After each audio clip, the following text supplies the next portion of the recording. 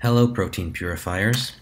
In this video, I'm going to show you how to recombinantly express a his-tagged protein in E. coli and purify it using immobilized metal affinity chromatography. The first thing that we're going to need to do is make some media. For E. coli cultures, this would typically be LB media, or you could use 2YT media or terrific broth, depending on your specifications. I'm going to make some LB media. The recipe for LB is 10 grams of tryptone powder, 5 grams of yeast extract, and 10 grams of sodium chloride per liter, and I'm going to make a liter of media.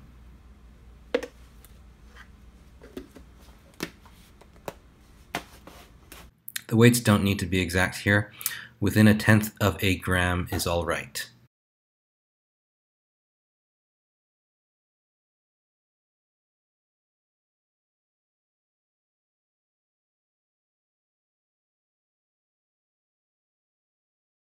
After weighing out the media components, always clean up the scales when you're done using them. We'll add distilled water up to a total volume of 1 liter. Keep in mind, this is distinct from tap water. Because my volume and concentration don't need to be exact for culture media, I'm not using a graduated cylinder. To dissolve the powders, I'm using a magnetic stir bar and a stirrer.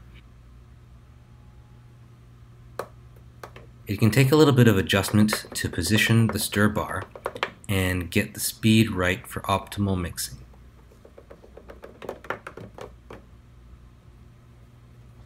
Once it gets going, it can take a few minutes for the LB to completely dissolve.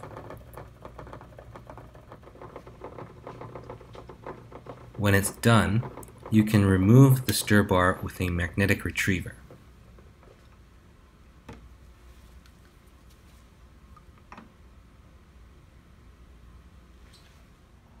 With my 1 liter of LB media, I'm going to reserve 100 milliliters in a small bottle that I will keep at my bench for small cultures.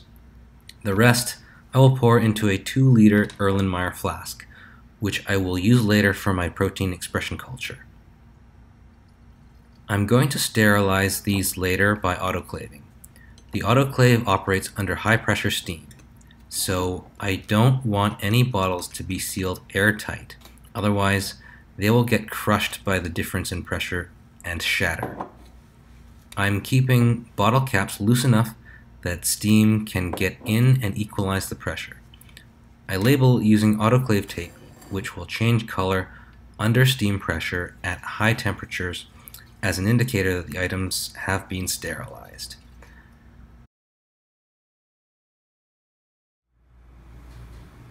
When everything's ready, we can load the items to be sterilized into the autoclave on an autoclavable tray. Seal the chamber and set the program for liquid sterilization. The whole cycle should take about a bit more than an hour.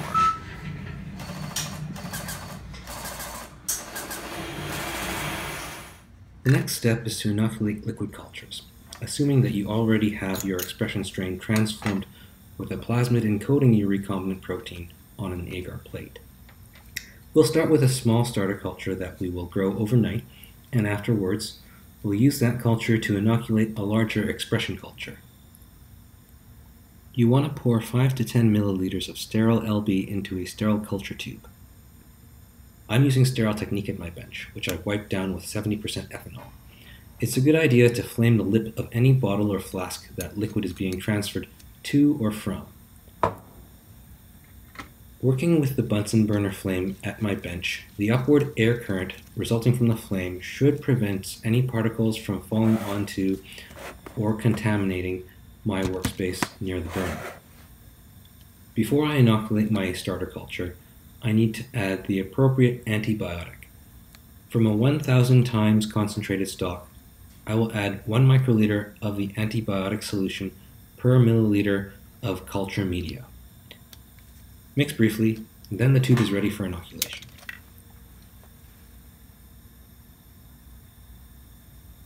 I will use a sterile toothpick, handling it with a sterilized set of tweezers, and pick a single colony from the agar plate.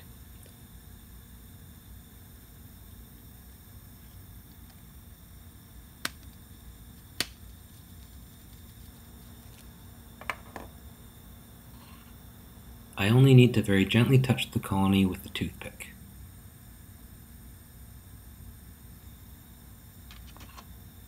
I can drop the whole toothpick into the culture.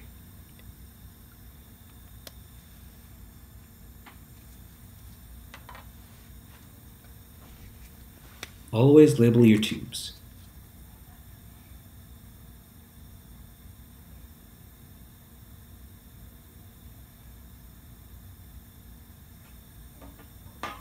Shut off the flame when you're done and never leave a Bunsen burner unattended. We will incubate the starter culture overnight at 37 degrees Celsius with shaking.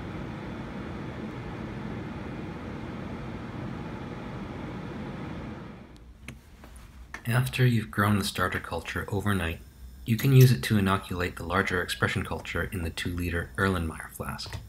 But first, you need to add antibiotic to the media for the expression culture. Again, from a 1,000 times concentrated stock, add 1 microliter of antibiotic solution per milliliter of culture media, or 1 milliliter of antibiotic solution for 1 liter of media. Once the antibiotic has been added to your culture media, it's ready for inoculation. Again, it's a good idea to flame the lip of your flask. You're going to inoculate the expression culture with a 1% volume of saturated starter culture, which you will have grown overnight to stationary phase. So that means for every liter of culture media for expression, you will add 10 milliliters of overnight starter culture.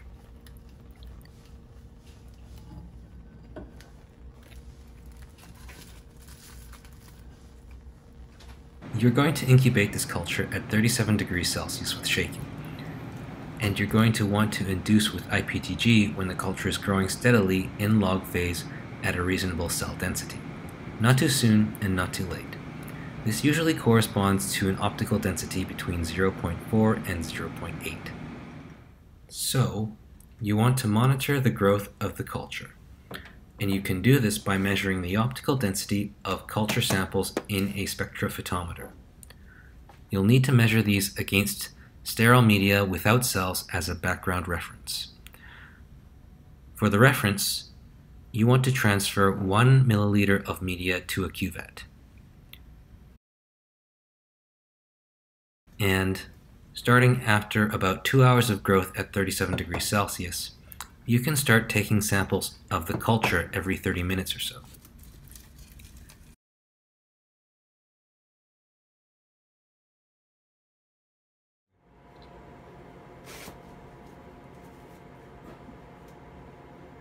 Measure the optical density on the spectrophotometer. Blanking first with the reference, then measuring the optical density of the culture.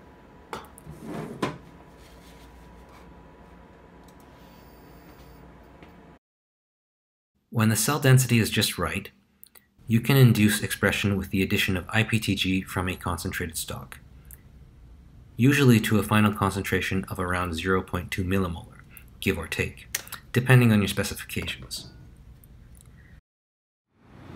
Then return the culture to the shaking incubator for expression. This is often done at reduced temperature, 18 degrees Celsius for example, to ensure proper protein folding. Incubation time may vary. For example, you may leave it overnight, but again, this depends on your specifications.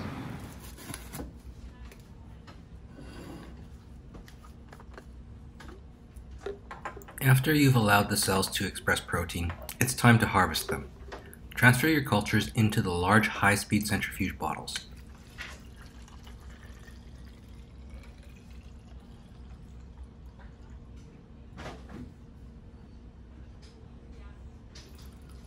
You need to make sure that the tubes are balanced in weight. Within 1 gram is okay. If you need to, you can fill a centrifuge bottle with water to balance the tube containing your culture.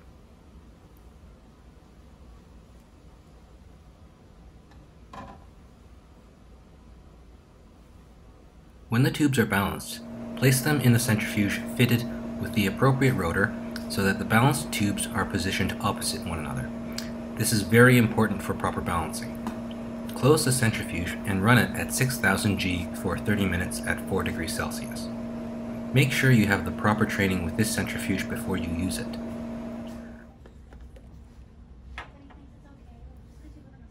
Once the spin is complete, your E. coli cells should form a pellet at the bottom of the tube. Discard the supernatant by decanting it back into the flask. You can sterilize this with bleach or Virkon or by autoclaving before disposing the liquid and washing the flask. You can save the pellet for later protein extraction and purification by transferring the pellet to a 50 milliliter Falcon tube and freezing it at minus 20 degrees Celsius. Or you can proceed to the next steps immediately. For the subsequent purification by nickel affinity chromatography, you are going to need to prepare a wash buffer, and you'll also need to prepare an elution buffer that contains a high concentration of imidazole. The wash buffer is essentially the same as the lysis buffer, in which you will resuspend the cells and break them open, but the latter has a few additions. For the lysis buffer, you can pour into a Falcon tube 20 to 40 milliliters of wash buffer for a cell pellet from 1 liter of culture.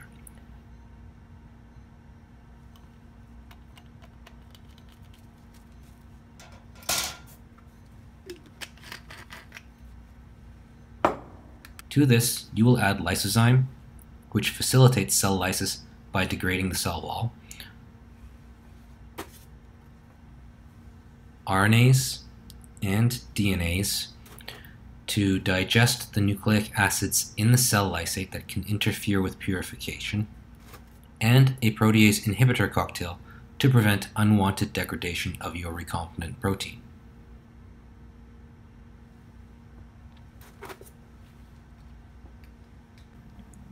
You could add these components to the buffer from stock solutions to the concentrations indicated in your written protocol. However, these usually keep better when stored as dry powder rather than as stock solutions, so I'm going to show you an alternative. You can take a small amount of lyophilized lysozyme, RNase, or DNase from the container using a clean pipette tip, and the powder that sticks to the tip is enough for the purposes of cell lysis. We don't need to be too precise.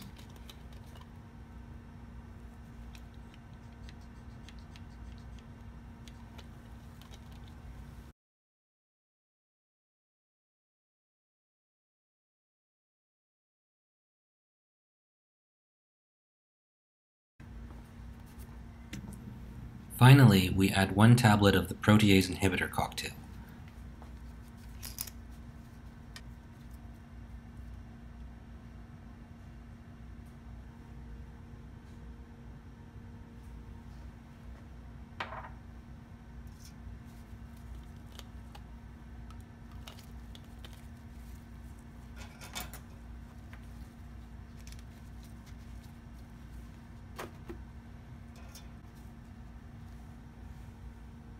The tablet may take a little while to dissolve after inverting a couple of times, but once it does, the lysis buffer is ready.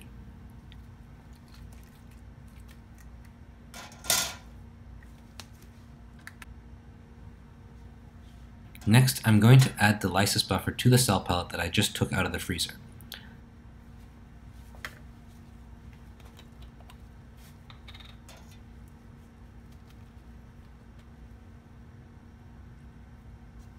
Since it's still frozen, I'm going to let it thaw for a few minutes before resuspending the cells. I resuspend the cells by mixing on a vortexer.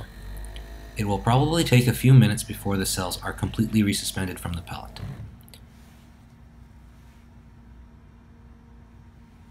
There are a couple of ways that you can lyse E. coli cells, and I'm going to show you how to do it with a sonic cell disruptor. We want to avoid overheating the sample when we use this, so we're going to prepare an ice water bath.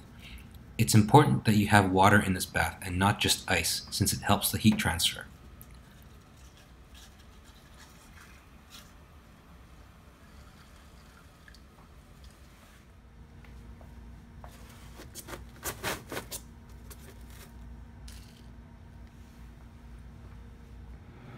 The sonic cell disruptor uses ultrasonic pulses to break cells, so it is important to use ear protection.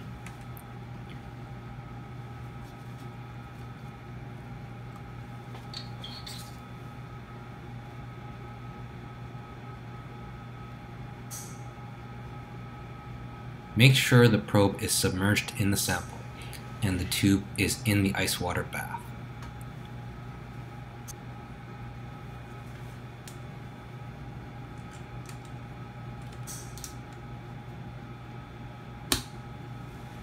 Turn on the cell disruptor with the desired settings. The instrument will go through cycles of pulses and cool down, which will take several minutes to complete. Before proceeding with the next steps, now is a good time to take a few microliter sample from the crude lysate to run on an SDS page later. It's good practice to take samples throughout the procedure, so you can check afterwards how your protein purification has gone at each stage.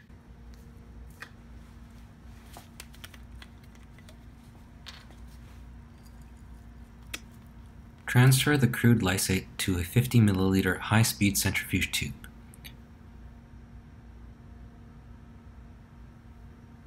And don't forget to label it.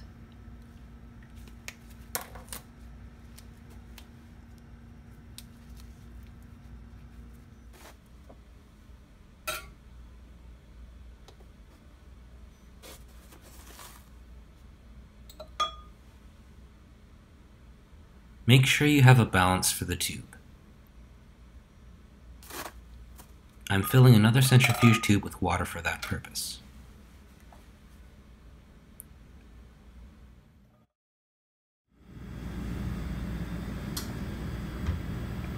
Fit the rotor into the centrifuge.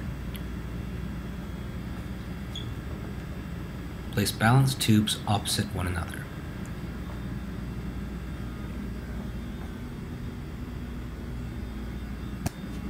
Screw the rotor lid on securely. Close the centrifuge. Set the speed to 15,000 G and run for 30 minutes at 4 degrees Celsius.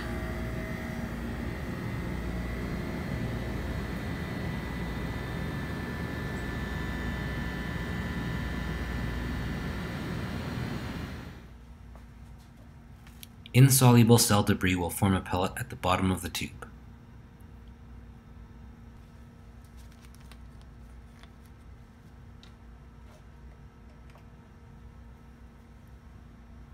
You can collect the soluble fraction by decanting, and you can further remove any particulate matter by passing it through a 0.45 micron syringe filter.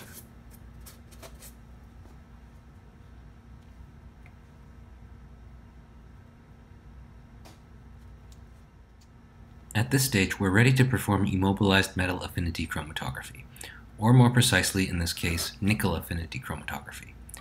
I'm going to show you two ways to do nickel affinity chromatography. You can do it using a simple gravity column loaded with nickel NTA agarose. Or alternatively, you can use an FPLC instrument that pumps a steady flow rate through a more specialized column. First, I'm going to show you the simpler method using gravity columns. This doesn't require specialized equipment, but it's usually slower than FPLC because the flow rate is determined by gravity. And it's not as good as FPLC at resolving the desired protein from potential contaminating proteins, since unlike FPLC, it cannot deliver a smooth buffer gradient.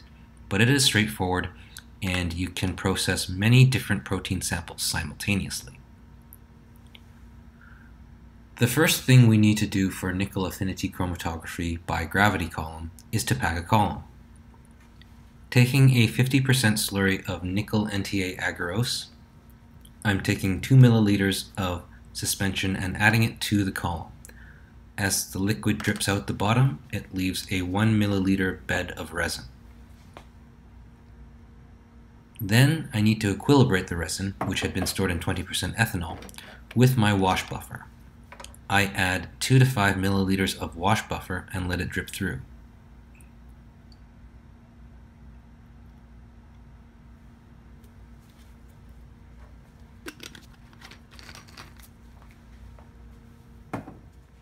Now I can pass the soluble cleared lysate through the column, making sure to collect the flow-through, which I will analyze by SDS page later on.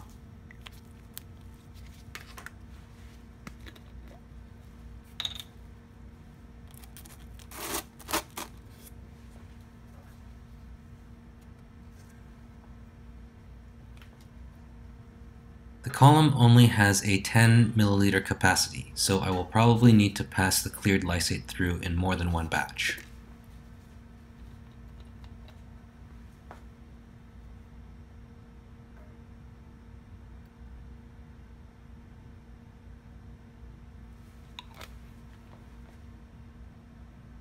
I almost forgot to take a sample of the soluble cleared lysate for SDS page analysis. I'll do that now. Good thing I still had more in the tube.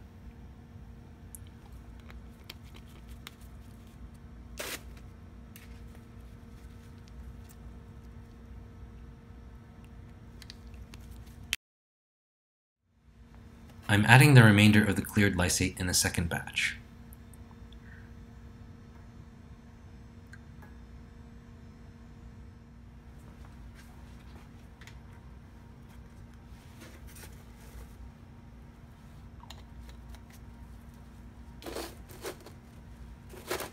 Next, I'm going to pass 5 to 10 milliliters of wash buffer through the column once or twice to wash away any unbound protein, which should leave our his-tagged protein bound to the nickel NTA agarose beads. I'll collect the wash fractions also to analyze later by SDS page.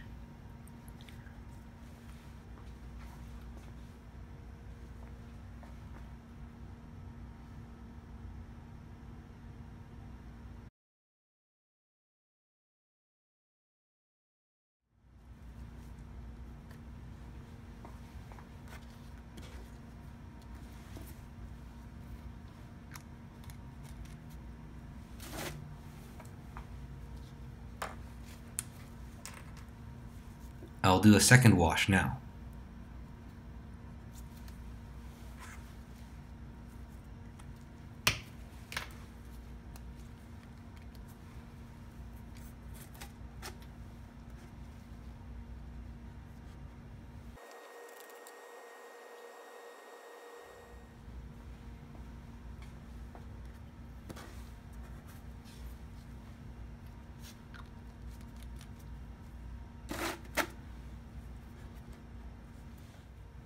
Now I can elute my protein with the elution buffer, which contains imidazole.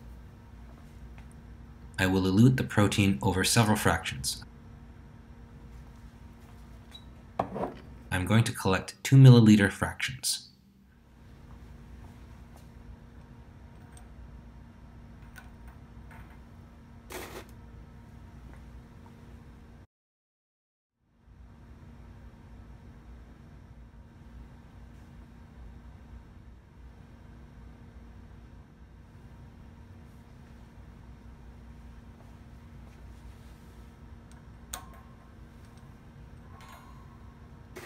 After the purification, you can save the resin in the column for later reuse.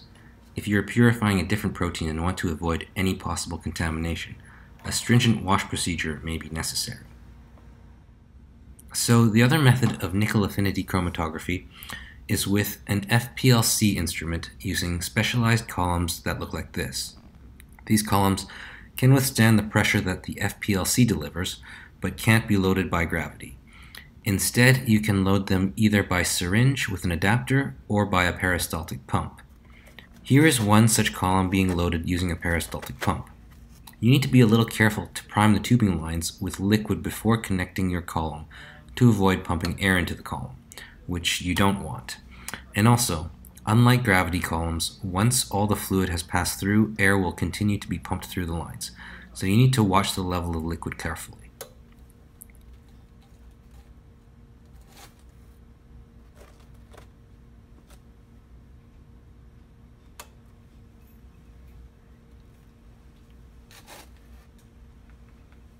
After passing the cleared soluble lysate through the column, you can also run a wash with the peristaltic pump. You can then connect the loaded and washed column to an FPLC instrument, which has been primed with both wash buffer and elution buffer.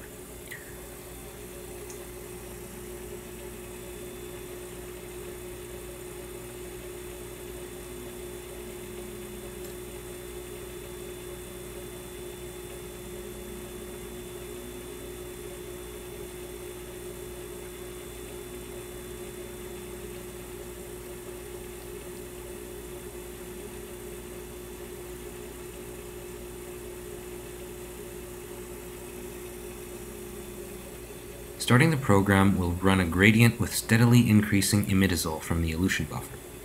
This can give you a better purification since different proteins may elute at different points in the gradient, separating your desired protein from undesired proteins. The run is also fast since you can control the flow rate, and the instrument monitors UV absorbance by proteins, so you can tell in real time which fractions contain more protein. But you will still need to do analysis by SDS page to check where your desired protein is and which fractions are pure. Remember that in addition to my elution fractions, I collected samples from the crude lysate, the cleared soluble lysate, the flow-through, and the wash. It's time to analyze my samples by SDS page. I have taken a few microliters from each and heat-treated them after adding SDS loading buffer. Any of the samples that have insoluble material in them should be vortexed vigorously for a minute or so, and any remaining insoluble material removed by centrifugation before running them on a gel. I'm using a precast 4 to 12% gradient gel. Don't forget, in addition to your samples, you need to load molecular weight marker. I'm going to load my gel first with my samples from crude lysate, cleared soluble lysate, flow-through, the first and second washes, then molecular weight marker, followed by the samples from my elution fractions.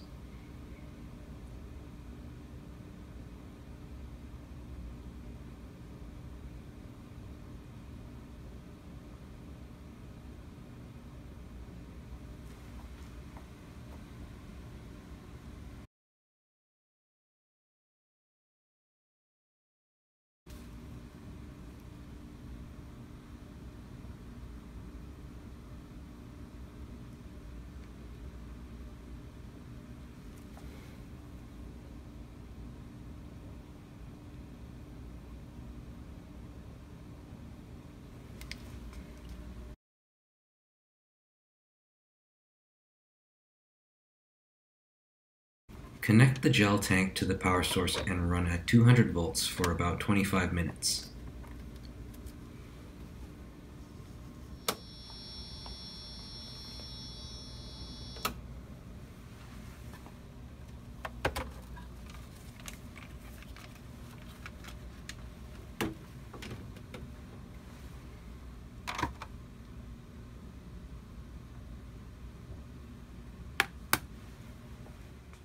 When the run is complete, you can remove the gel from its casing.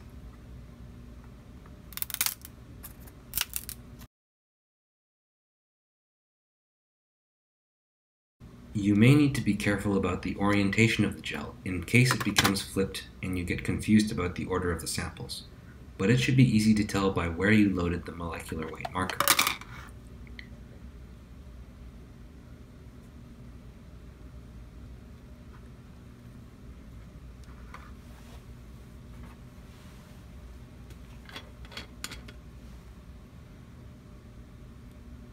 Stain the gel with Kumasi solution for half an hour to an hour.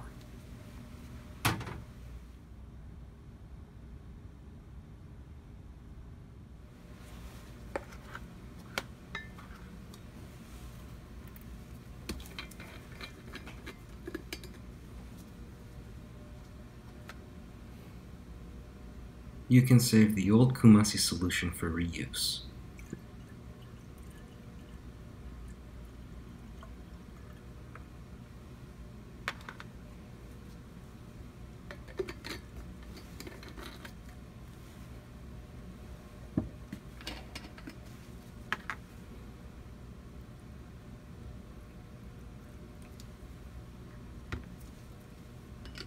Then, destain the gel for a few hours.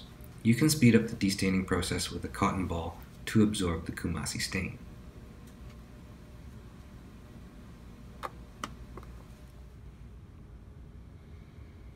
After destaining, you can check which fractions contain your pure protein and then pool them. You can then concentrate the pooled protein solution prior to carrying out buffer exchange, since the elution buffer may not be optimal for the storage or activity of your protein. I'm using a centrifugal filter with a molecular cutoff of 30 kilodaltons to concentrate my protein. Proteins above this size remain above the filter, but the buffer can pass through when the filter is centrifuged. You can balance the centrifugal filter with a falcon tube filled with water.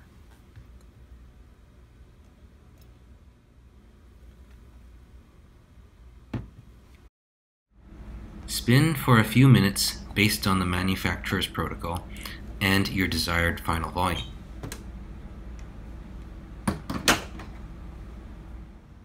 For the buffer exchange, I'm going to use a size exclusion column in a desalting procedure that requires a sample volume of less than 3 milliliters.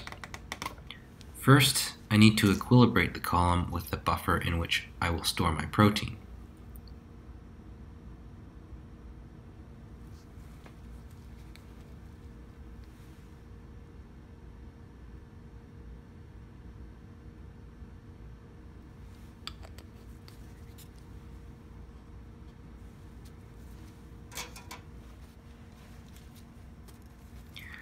Here you can see the centrifugal filter after it's spun. My protein sample remains on top in a reduced volume of buffer, and on the bottom is buffer that passed through the filter.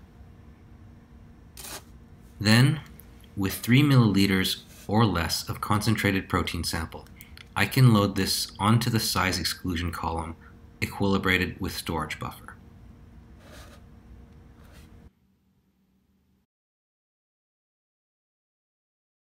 The gel resin in the column contains many small pores and channels.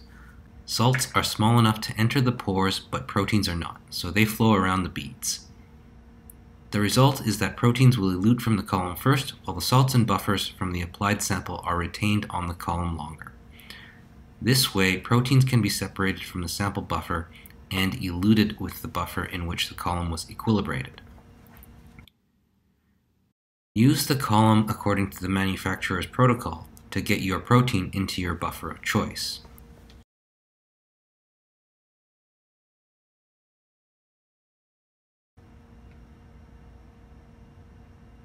If done right, your protein will elute in the collected volume while the salts remain on the column.